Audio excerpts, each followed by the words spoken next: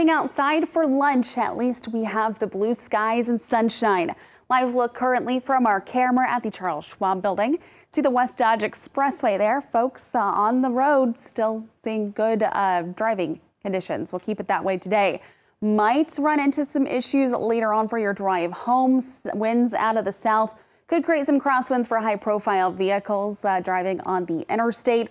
Right now, though, just a little breezy. Temperatures into the upper 70s now. Still 84, Lincoln 78 here in Omaha, with gusts anticipated between 20 to 30 miles an hour as we head throughout today. Continuing just a bit here for this evening and tonight. Live dual pole super Doppler still pretty quiet. A little bit of interference here on our radar beam, but blue skies across the board. Today's community forecast takes us to Red Oak, Iowa. We'll keep the bright skies, breezy winds, warm temperatures with us in Red Oak. 84 degrees by 4 o'clock, still 73. Clear skies at 8. Looking for a high today, though, 88 here in Omaha, 90 this afternoon, Tacoma, Beatrice, 83 Atlantic, and 88 this afternoon in Columbus. Storm predictor as we head throughout the day today. Not much to write home about, still mostly sunny. We'll keep mostly clear skies with us overnight tonight. Waking up tomorrow morning, couple passing clouds west of the metro. Still looking dry, though.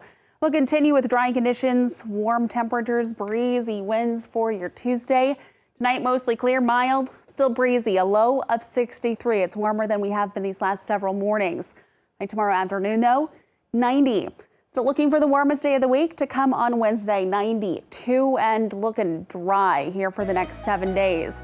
Still keeping a closer eye on Saturday. That'll be about a 20% chance for showers.